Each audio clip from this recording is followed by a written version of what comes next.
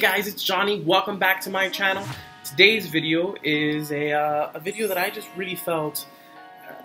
Let me make sure I'm sitting right because I'm sitting in this weird position that I feel like kind of uncomfortable. So let me.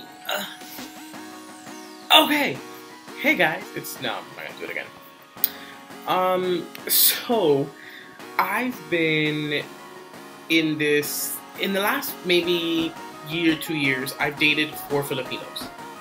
This video is about my experience with dating Filipinos. The first Filipino I dated, I actually met on Grindr. Shocking. I deleted my Grindr, guys. I'll show you later because I found this new thing that I could do on my phone. But I deleted Grindr, so I'll show you the guys later. Proof that I deleted it. So I am super into Filipinos. You know, some of them are really cute and I find them attractive. Anyways, so I'm on a cruise and I'm on Grindr because, you know, on a cruise now you can get Wi-Fi, which I think defies the entire purpose of going on a freaking cruise, to disconnect from the world and you're still connected to the world. So I remember growing up, we used to go to quinceañera cruises because, you know, I'm Cuban and we have 98 cousins and they all wanted to do a cruise ship, you know, to celebrate their 15th birthday, to remind themselves of how our family came, you know, from Cuba on a raft. So with that being said, we've been on lots of cruises. Well, the last few cruises I've been on, there's been internet or Wi-Fi that is like very inexpensive. So we went on this cruise and I go on Grindr and there's guys. Well, for some reason, I think it connects to the wireless of the ship or something. I was actually also able to see the guys that were on other cruise ships. One of these guys was one of the employees. His name, I'm not going to mention it, but it was funny. We start talking. When you get back to Miami, he's like, oh, you know, I dock on this date, come and see me for like 2 hours. Because on top of that, he couldn't leave his ship like for X amount of hours, or not to like ship him back to the Philippines or something. So whatever, we went on a few dates, we went to dinner, we went to this place called Dolphin Mall in Miami, which is like the suckiest place to take someone on a date. But anyways, we went there, we were limited with time. And let me tell you, I was like, maybe it's him, you know, like maybe he's different, you know, so on and so forth, whatever. We didn't work out, super jealous. Like, let's say that I didn't respond within 2 minutes. He'd be like, is everything okay? Oh my God, I'm sorry. Is everything okay? I'm like, dude, what is wrong with you? Anyways, we didn't really work out. He went his way, I went my way, nothing really happened. I then started dating this guy that I also met on Grindr in the US. He's from the Philippines. He was here on vacation. Dude, we totally hit it off. This guy I thought he was super cute. He was super nice. But he was you know, he comes from like a wealthy family in the Philippines or whatever, I think, you know. And he was just way too much. Like, wanted to put makeup every day, drew on his eyebrows, like he needed to look a certain way. And I'm like, listen, bitch, if it rains, you're gonna like melt into like a puddle. So he just was very intense and also had that insecurity and that like, sex with Filipinos is super interesting because they're super ashamed of their bodies. So me and this guy actually went to New York together. I was like, fuck it, let's do it. Like, I live in DC. I'm like, let's just do it. So we went to New York together. He got a room. I paid for like tolls, you know, like whatever. I think it was a good split, you know, between what we did. It was kind of nice, but he, you know, he would do stupid things. Like, he had like 4 cameras because he was vlogging or blogging or whatever, and I get that. Like, he has a YouTube channel also, but I don't know, there was just something off about it, and I was kind of mean to him because he just pissed me the fuck off. I was going through like a really tough time in my life, and he decided to be like an asshole about things instead of just being like honest with me. That's that guy. Then I talked to some other guy, and honestly, him and I just kind of broke it off because I think I've noticed that I poke my face a lot. I need to stop doing that while I'm recording. So I need to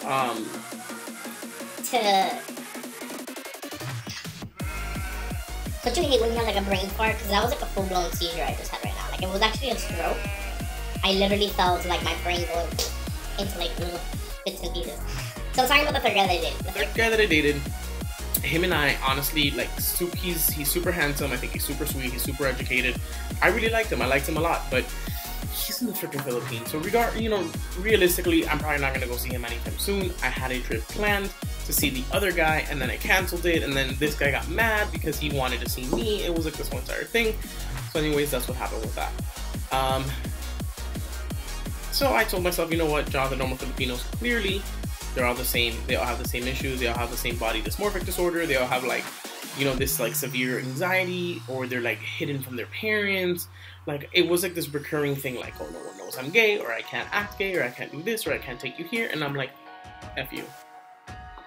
So, fourth guy, recently, 24 years old. Parents are cool, everything is normal, but he does the same thing that all of them do. I don't know why. Like, if you're Filipino, like, do you know why guys do this? Is it just to Americans, or is it kind of like a general thing? Everything for them is like the end of the world, and they're like super subconscious, like, oh, I'm sorry, you know, I do you like that? It's okay if you don't. Like, I'm sorry, God freaking bid that I don't respond a text message in, you know, 2 minutes. It's like, are you okay? Is everything okay? Babe, why? What's going on? It's like, really? I have to scratch. You know, it's really annoying. I realize that I think from talking, I get itchy or something. But I'm trying to like keep my hands away, because I notice that even when I lecture at work, I realize that I touch my face a lot. So I've been trying to stop that. So I don't know what it is. I just, you know what? I think I'm going to stop talking to Filipinos, because, you know, I've had 4 guys that I've dated for a while, and they're all the same. Like, they all do this weird, like, freaking out and being jealous, and you know, one thing with me is you can't threaten me. Like, don't threaten me. So, you know, I didn't respond because it was 4 in the freaking morning here, because of course on top of that, they can't tell time. They just don't understand the time concept, I guess, and I know their time concept. I know that they're an hour before me, so I know that if it's 10:38 p.m. here, it's gonna be 11:38 in the morning for them. I know that schedule, but I've also dated Filipinos, so it's just weird. Do you guys, like, have you ever had that experience? Like, are you watching this video because you're going through it? Because I think that Filipinos are very Americanized, and I'm Cuban, so I'm Cuban American. The way I was raised is very, very much like Filipino culture. You know, there are some differences, of course, because there's some, you know, Asian influence, but for the most part, very family oriented, very fun, very this, very that. So I think that, you know, Asians or Filipinos and Cuban Americans, I think, have a lot in common, because Filipinos have a lot of American influence, and they also have a lot of Spanish influence, which, if you know any history, Cuba was colonized by Spaniards. So we have a lot of the same things. We have a lot of the same words. So, you know, aside from the Asian influence, which Cuba doesn't really have, but I do. I love Asian anything. And my grandmother's like a 4th Japanese, so for me, I do have like some Asian influence. I just don't understand like what they do. So comment below, let me know, are you going through this? Has this happened to you? Because seriously, like, no more Filipinos for me. No more. I'm done. Like, I cannot. They're crazy. Like, all of them. But if you're not, and you are a cute gay Filipino boy that is looking for someone nice, and you're in the United States, I'm tired of dating the Filipinos from the Philippines, because, you know what, I'm not going to pay $1 trillion to go see you. Especially if you're psycho. Although psycho is my type, so if that is you, comment down below. Call 1-800-I-LOVE-PSYCHOS, and I'll answer your call. If you need me, call me. No. Okay. Anyways, this is not one of those videos. Thank you guys for watching. Subscribe, comment. Hopefully, I can get a new camera, because I'm tired of recording on this computer.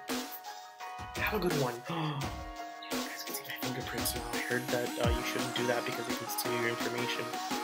But if you want to steal my credit, that's fine. Just go ahead and do a bankruptcy with it, because there's not much to steal. But if you do, just let me know. Hook me up with like a, $500 gift card or something. Okay, bye.